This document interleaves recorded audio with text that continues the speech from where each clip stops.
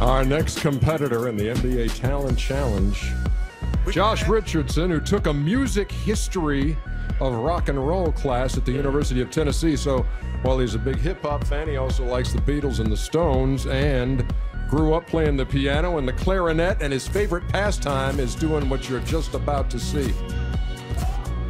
What's up? My name is Josh Richardson from the Miami Heat, and when I'm not hooping, my off-the-court talent is spinning records. It was kind of easy to get into DJing because I care so much about music. Ever since I got into it, I haven't been able to stop.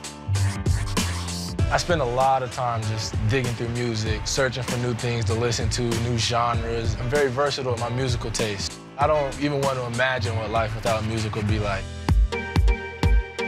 I think he's one of the quickest learners I've ever seen in my life. My boy Yusuf, who's like my DJ mentor, he's teaching me how to put effects into the mix. When you're that passionate about something, no matter how good or bad you think you are, you're gonna be good at it. I really could sit down and DJ for like 3 hours at my house. Like my friends will be at my house in the summer and I'll be DJing and they'll leave for a couple hours. And sometimes they come back and I'm still in the same spot DJing. This guy is DJing on the airplane. He's mixing on the freaking plane. No one does that. Honestly, I would love to do it after I finish playing. I love it. It's like one of the biggest things to me right now.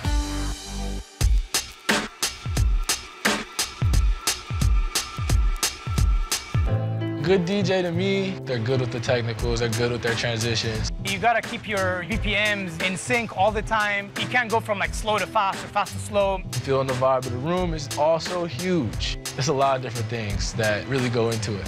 All right, well, that's enough talking. Now's the time to go downstairs. I'm gonna spin a couple records and let's see how the crowd feels it.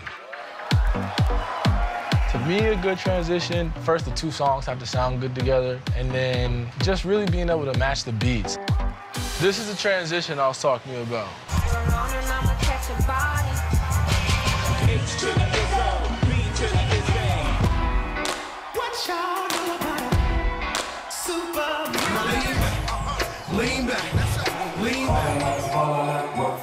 right, now here's a little bit of scratching. I'm just learning how to do it, so I'm gonna get better. Lean back, lean back, lean back.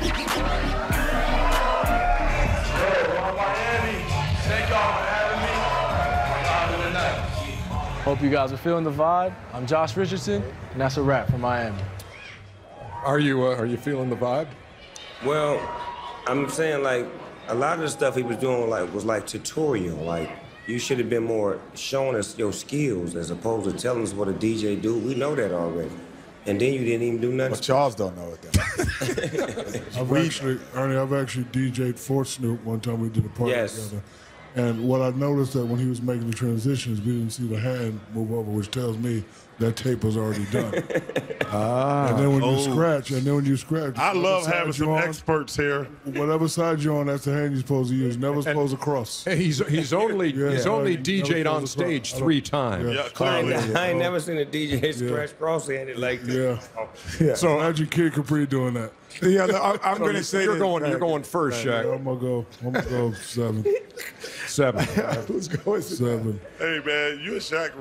I will say this. I did like his transition thought process. But he didn't do it. But he did. I will say I'm first generation hip hop. I know how to. I know what the hell does that mean? That means I know how to go to a light post, unplug it, and put DJ equipment into the thing. I'm first generation. I understand that.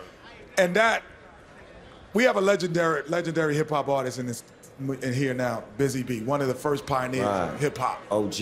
And if I gave this guy more than a 6 on that, he might come up here and say, what about Grandmaster Flash and Furious 5 and Harlem World and all? No, I got to give him a 6. Yeah. I got to give him a 6. Got to give him a 6. I'm sorry. I'm gonna give him a 7 just because I want to be different than Kenny. Since you gave me such a hard time about my last 2 scores, I'm going to let you tell me what you think I should give Josh Richardson. I think you should give him, what did you give him, a 7 or 6? I think you should give him a 5.